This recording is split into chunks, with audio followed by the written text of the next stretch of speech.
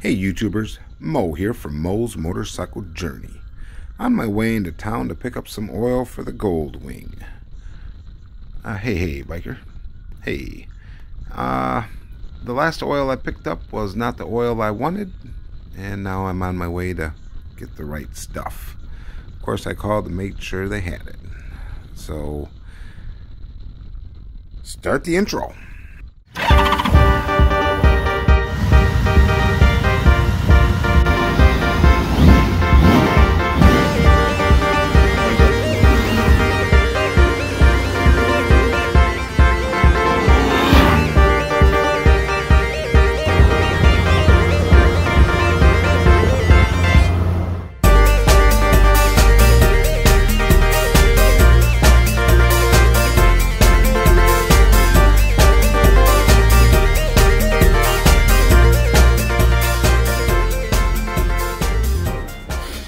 Went ahead and drained the oil again. Just wanted to make sure I got all the sea foam out, all the carbon deposits. Of course, I didn't put the sea foam in the gas. However, I did put it in, or I didn't put it into the oil. However, I did put it into the gas. So I still had some carbon deposits in there. I'm pretty sure I wanted to change the oil again. The last oil I used was the Castrol 10W40 full synthetic. I am not using that this time. I got me my Valvoline 10W40 full synthetic 4-stroke motorcycle oil. Best oil on the market, I feel. I'm gonna go ahead and, of course, I got this out of it already, and I'm just filling it back up with the Valvoline. So we'll see how that gets, how that motor accepts that, and see how good she is.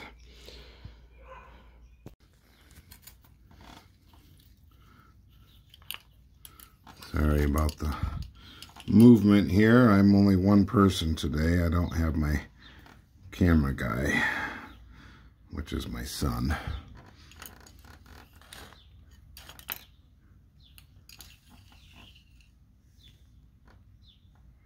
So she don't look like she's barely on there, so we gotta dump a little more in. Need 2 hands. Okay, give her another check. Again, like I said, guys, you just want to slide that thing in there. You don't want to push her all the way in. I mean, she looks like she's could use a little bit more. Let's do that. Okay. First start. Let's turn that down so YouTube doesn't block me. Okay, take the cruise off. Here we go. For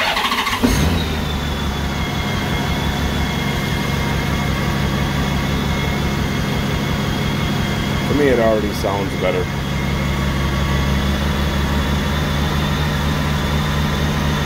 But we're just starting her to give her a check to make sure we got the right level. There's no oil light on, so we're good there.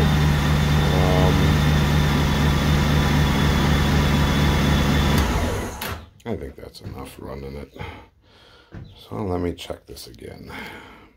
Boy, I love something about Valvoline. It sounds really good. So we'll shut her down and give her another check here just to be on the safe side. Never can't check it enough, I guess.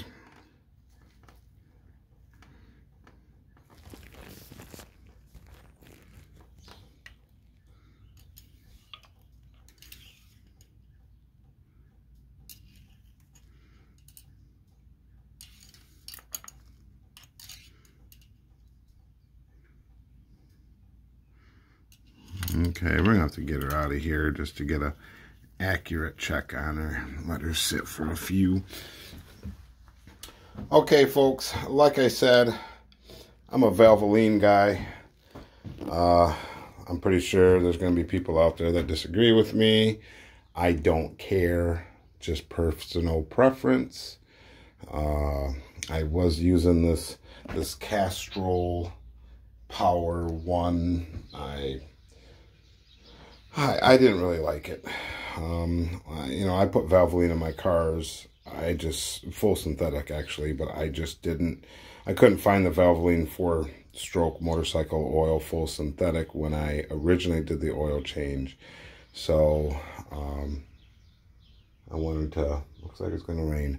I wanted to make sure, I got the right level in here, and you know, I wanted to make sure I got that Castrol out of there. I'm not a Castrol fan, but like I said, that was the only thing I could find.